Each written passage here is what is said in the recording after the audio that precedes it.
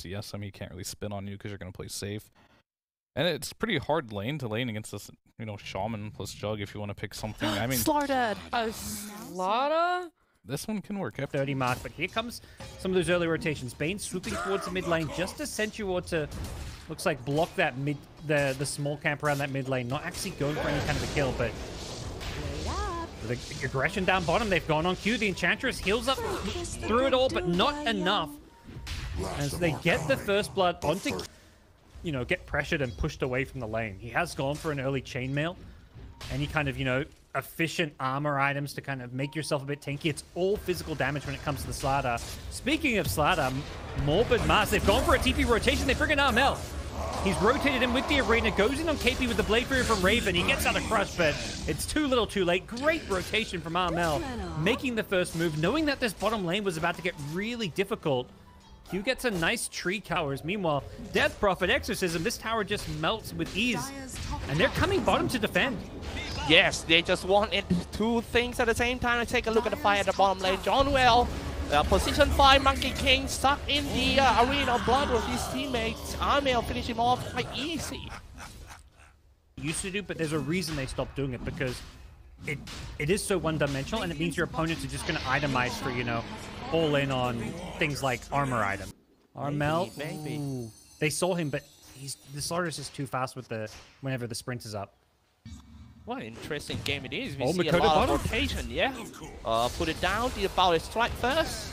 That's going to be a 3v1 easy kill. Mikoto going to waste his time on farming levels and items that he needs. And the resource management on top. KP stuck in a tree line. He sees the target. He's returning Crush, trying to make his way out, but being surrounded, being chased by the 4 players is going to be quite hard. And he lost the teleportation cooldown as well. So all he can do is just... They're hunting in bottom. Yeah, found him. Use Arena of Blood on the full HP Slaughter without any mana. Gonna be an easy kill. Yep. They're just being hunted. Like, Talon kind of smoked through their top jungle, didn't find it. Who needs boots? You just jump on the trees. Oh dear. All right. Are they going high ground here? They commit Exorcism with wards. Minute 18, ladies and gentlemen. Exorcism, everything. This is actually the first time jumping in, and yeah, the combo is just working. DJ was the first one who goes down. They get the support, but how can they gonna stop that massive pen wards? This is very important for Team Talon Esports. Now killing spree already for Armel. Exactly what they give to in the interview. They want to rush the game as fast as they can. Kill, man, look at his item. He's on his way to become another carry. And this is what he did in a previous match against Boom. Oh, wait, but Kill, talking about Kill, get pinned down immediately. 4 staff away. Himself. He's still fine, but he's still being chased by Death Prophet. Spirit Siphon connected to him. Monkey jumping on him. That's the first dead. Infest, though. Puck has a life sealer inside. They want to look for an initiation here. Arena of Blood. No one's inside. Empty room. Walking around. They're still trying to hold on to the area. One player got hexed down. It's going to be Slaughter spinning around as well. KP. And it's KP falls. Next one. Oh, man. I mean, wow, this is just a big mistake made by Team Talon Esports. It feels like they are so displaced. What do you think? Yeah, to do damage in a fight, but Mikoto's just not farmed enough on this puck to like carry team fights. But hides invis. He sees him coming, but it looks like they're going to disengage. Okay. Uh-oh. One got caught, man. That's important one as well. That is 23 Savage. He's trying to just walking away from spinning object. There's going a in. Avalanche. NFS. Oh man, look at that. The taxi just takes him out, but the taxi stuck in Arena of Blood, so he died. Passenger about to go down too. Chauffeur gone first. Oh my dear, 23 Savage fall, 12-1. What happened to Talon Esports in this series? I mean, back then in Dota 1, this is the favorite strategy for all those Vietnamese teams. They were so strong back then. Stars Boba, if you guys remember. But let's take a look at this one first. The core getting pinned down once again. Man, the spears work so well. Spinning around and slashing the building. Oh my god.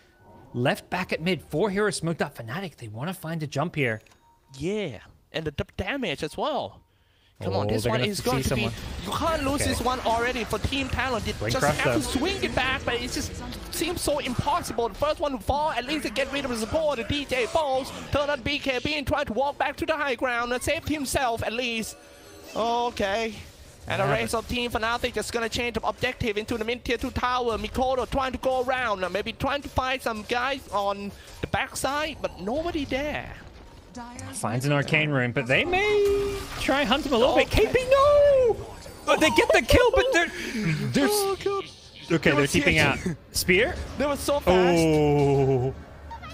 Oh my goodness. That was almost a disaster for Talon getting all this armor. Here they go again, though. They want to keep getting these jumps.